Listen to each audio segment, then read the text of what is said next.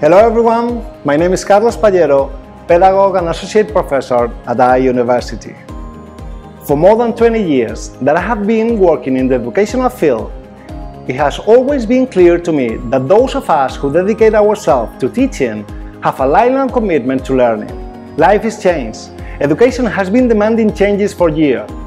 At the University, we understood a long time ago that we were at the time to understand, foresee and manage the urgent and necessary transformation of a new open, flexible, functional, globalizing educational model that integrates the cognitive, emotional and social aspects and that aims decisively at the autonomy and preparation for life of our students. As a result of the work we have been developing for years, our university offers an education based on excellence in any of the training modalities, whether in the classroom, virtual or hybrid format. To cope with these changes, we rely on the combination of the faculty excellence with new technologies as a means to offer the best possible education to our students.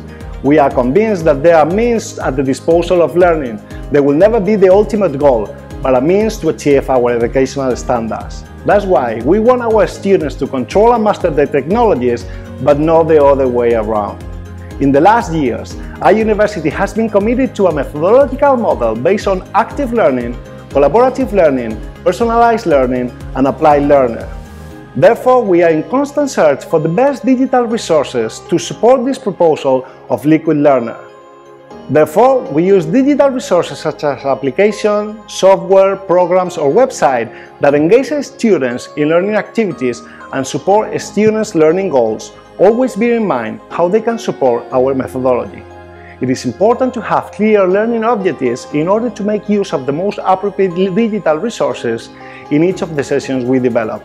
Because of this, I base my work on a scientific educational model including 6 types of learning in which our students learn: acquisition, investigation, discussion, collaboration, practice, and production. Learning through acquisition is what learners are doing when they are listening to a lecture or podcast, reading from books or websites, watching demos or videos. This is one of the most widely used models to transmit knowledge and requires different digital proposals in order to make the message as attractive as possible and to generate significant learning. In order to maximize our students' learning, we use digital resources that allow us to create content with high visual impact, using apps for creating infographics, stimulating presentations, and editing high-quality videos. Learning through investigation guides the learner to explore, compare, and critique the tests, documents, and resources that reflect the concepts and ideas being taught. In order to accompany our students in their research processes, we have technologies that allow us to measure and know what they are in their research in order to provide support through the process. Learning through discussion requires the learner to articulate their ideas and questions and to challenge and respond to the ideas and questions from the teacher and from their peers. There are numerous apps that allow us to increase the discussion time of each of our students, breakout rooms, discussion forums, collaborative debates, and so on. Collaborative learning embraces several types of learning and is one of the main methodologies in our institution in order to generate collaborative learning spaces among peers.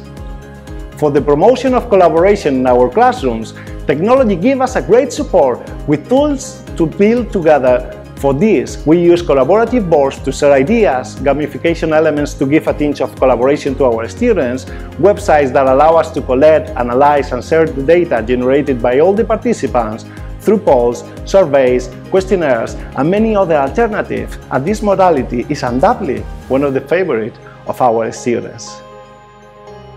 Learning through practice enables the learner to adapt their actions to the task goal and use the feedback to improve the next actions. At this point, digital applications become essential to monitor and encourage feedback so students know where they are and the steps to be taken. An old African proverb says that knowledge is just a rumor until it's installed in the muscle.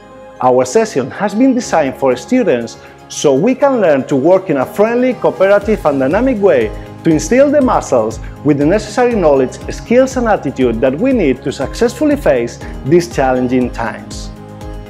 Learning through production is the way the teacher motivates the learner to consolidate what they have learned by articulating their current conceptual understanding and how they use it in practice.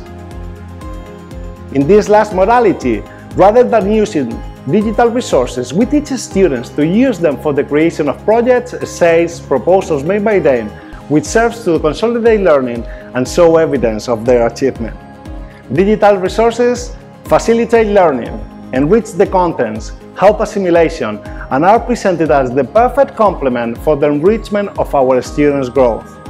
Every day new technological proposals come out, and our commitment is, and will continue to be, the search for the best solution to give our students the best possible education.